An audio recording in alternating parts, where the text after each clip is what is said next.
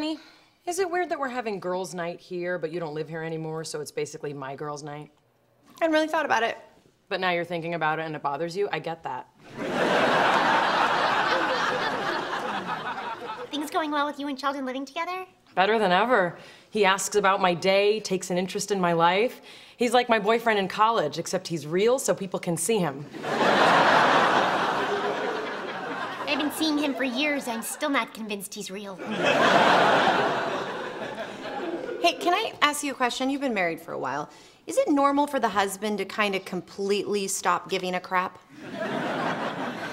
Uh-oh, what's going on? Well, Leonard used to do all these things, like bring me flowers and wear pants. It's okay. Howie never has on pants. The Domino's guy brings the pizza like this now.